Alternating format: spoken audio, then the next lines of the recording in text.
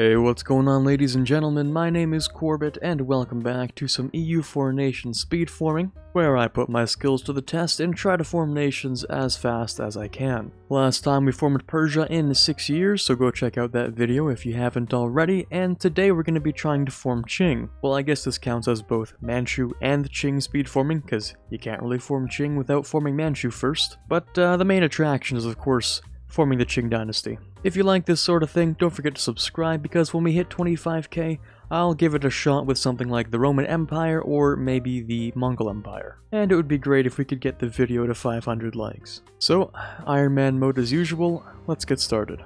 So to form Qing, we're gonna have to start off by forming Manchu, which isn't too bad. All we have to do is own that one province there and a whole bunch of extras. And we happen to have plenty of great targets around us. So we'll start off by hiring a couple of banners. Mostly cavalry because they cost less and they reinforce slower. Next up for the estates, I'll go with tribal hosts, primacy of the bannermen, and autonomy for chieftains. And I'll go ahead and rival these three around me, and I think we're good to go. So I have to take these three provinces over here and core them up, which will give me permaclaims on the rest of Manchuria. And then I do have to own a large portion of Manchuria in order to grab ourselves the 10% morale of armies, some manpower recovery speed, and most importantly, the really solid general.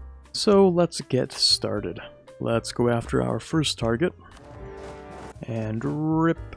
Well, that was fast. And yoink. And I'll core these two up, but not these three, because eventually I'll get more claims. And that'll make it cheaper. Anyway, next war. And there we go. And I'm just gonna go ahead and yoink. So, raised all those down, and I'm coring these three provinces right now.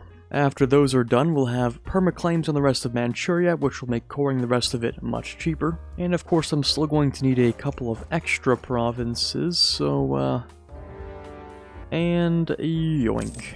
There we go. Now we get permaclaims on all of Manchuria, and that should decrease the cost of all these cores, I think. Yup, okay, beautiful. So now we have just enough admin to end up coring everything. And it's great that we got that started and all that, but I'm actually going to have to keep on conquering. Because there is one province outside of Ming that we require in order to form Qing, and I think that's this one. So, it is in our best interest to go to war with Korchin right now because they're allied with Oirat. So if I can just grab a bunch of war score from his land and then take Zilin Gol, that would be great. So let's start off with this, and we're going to replace our general with the new guy, because we don't want our king dying too fast now. Hopefully this guy doesn't die too fast either, but, well, we'll find out. All I should have to do at this point is take the capital, I think. Unless I get really unlucky on rolls, this should be just in time, actually. There we go. So even a really tough battle like this should be winnable for us. Just barely, but yeah, we managed to get through. Just gonna hire a couple of extra people after that one. Alright, everyone's regrouped, let's go into Mongolia. This might cost a little more than I thought it would. But doing it now does save me manpower and time, so... Oh boy, I sure hope a 12% chance doesn't fire in the next 2 months. Looks like it was stupid of me to think it wouldn't. Well, we're done with this war, so I can pay attention to that now. Also, I can form Manchu, which is sick. So there's a speedrun. Thank you very much for watching. This is Quarbit signing off, and as always, have a fantastic day. Nah, I'm just kidding. And in this case, I'm actually not going to want to take the Manchu ideas because the Jurchen ideas give us 10% morale of armies and 15% national manpower modifier, which is much more important for the early game. So that's a no from me. So at this point, I have pretty much no manpower, no money, you know, no earnings, nothing. So, fighting Ming's really not gonna work out yet. I don't know if this alliance with Ashikaga is worth much, but, we might be able to use them against Ming. So in a couple years, there'll be enough favors for Ashikaga to join against Ming, which they say they'll help out with, but who knows. And that's coincidentally about as long as it'll take for me to get enough manpower and money to, get ready for this war, so... So, unfortunately, the tribes can't exactly give us loans, but we can sell a little bit of our extra land to them, which is all good and fine. Also, it's a pretty solid idea at this point to guarantee the leadership of the host, because that'll make it much cheaper for us to grab extra generals, and I'm gonna need that to slacken a couple times. Alright, everything is coming together very nicely. We reinforced and made the army larger, we grabbed the next mill tech, we have enough favors with Japan, and we just finished coring these 3 provinces. Very quickly, I'm just gonna go ahead and grab myself a bit of professionalism and manpower. So, let's cancel the tributary status. We'll have to wait for the Mandate of Heaven CB, which should come. Well, there it is, exactly. And here's to hoping we don't lose immediately.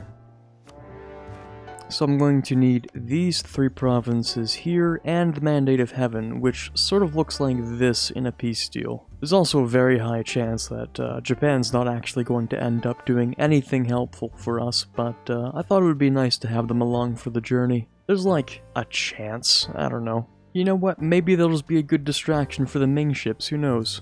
But, oh boy, that's a lot of Ming troops. There we go, that was a pretty lucky siege actually. For the meantime, looks like Ming is still distracted with Oirat, which is good news for us. Looks like it's boiled down to a siege race. It looks like I'm probably going to grab Beijing first though, which is good to see. As long as I don't get attacked here, of course. They could always win on a 7% though, who knows. There we go, Siege of Beijing, easy peasy. Now I'm gonna taunt them a little bit by going after this stack over here because it has no general and he'll probably leave this fort for it. Or he's cold and ruthless and will leave his troops to die, that also works. Well, alright then. Guess we'll go after this guy as well. I actually went ahead and picked up a reinforcement speed guy as well, because these banners tend to reinforce pretty slowly, so hopefully that fixes that problem. I'll also, of course, scorch this real quick. And rip. Just before I forget, I'm also going to go ahead and scorch Beijing as well. And if I were smart, I'd probably scorch my capital, but that seems like a little bit overkill for now. I guess at this point it's going to be all about waiting and holding on to the 2 cities here. It's a little boring, but I can't really see an easy way to get rid of all of these Ming men, except for fighting them on these forts every now and then. So I guess that's what we'll do. Just gonna get rid of this stack real quick. And if I can combine maximum war score from battles on top of holding the capital for a long time, then, you know, hopefully this works out. Unfortunately, Japan's been losing a lot of naval battles, which makes the whole war score from battles thing fall apart pretty easily. Yeah, if you wanted to do this yourself, I'd actually recommend not calling in Ashikaga. They haven't done anything so far, actually. So, yeah, bit of a mistake on my part. Thought it might be useful, and it wasn't. Ooh, and Korea apparently just hates Ming, so they decided to give me a gift. How nice. Which is weird, because, they rivaled me, actually. And, he's not a naive enthusiast. Anyway. Ooh, Ming actually has higher, tactics than I do. I didn't even notice that part. But my damage bonus from flat terrain, along with my increased shock, is just massive, so it doesn't really matter. Okay, that's a bit of a problem. So, yeah, this mission actually gives us these bonuses, but only until the death of my guy who, just died, so that's pretty unfortunate. So, yep, that's, 10% less morale from now on, which kinda sucks. Oh well. I always knew this war was going to be unbalanced, but, this wasn't the way I expected. God damn, hordes are OP. I mean, it does help when you reinforce 33% faster. This is actually an underrated buff, not gonna lie. I wouldn't be able to fight this flexibly without that. And Ming's been doing so much nothing that I can actually just afford to sit here for a couple of months and deal with these rebel problems I have. See, they even left their own capital. Like, I don't know what they're doing. They were sieging it, and then they decided to leave. For no reason. No wonder you explode so often.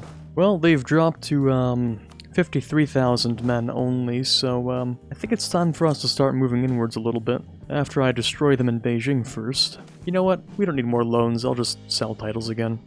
Fun fact, once you form QING, you're going to get a bunch of your crown land back anyway, so it doesn't really matter what we do with it right now. Right, let's grab some more manpower. Well, we can definitely get more war score from battles, but other than that, it's really just going to be a lot of sitting here. I'm gonna have to start actively looking for men to fight. Alright, I just need a little bit more manpower, so... yeah, that'll be enough for the rest of the war. Alright, we're at max ticking war score, so let's just end this thing. Looks like my god general finally ended up dying. Took him a long time. But fortunately, we have someone else who's, well, practically as good that I ended up hiring, so... yep, it pays to fight a whole bunch. What is the AI doing, man? What are you doing? Okay. Alright, man. You do you.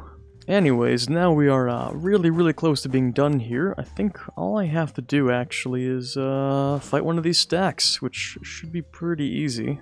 Yeah, there we go. So that'll give me these 3 provinces, which I need, and yeah, that's good enough. There we go, Emperor of China. Great. All I have to do is core this and then state it, so yeah. So maybe I was playing around with the Ming AI for too long, so my apologies, this probably could have been a little bit faster. But all we have to do from here on out is wait for this one core, so I'll see you guys in a couple seconds. And so there we have it. Just before 1463, forming Qing as Manchu. Could it have been done faster? Absolutely, yeah. I was kind of playing around too much with the Ming AI, just going for, you know, big numbers of casualties and getting more war score from battles, and calling in Ashikaga was just a terrible idea in general.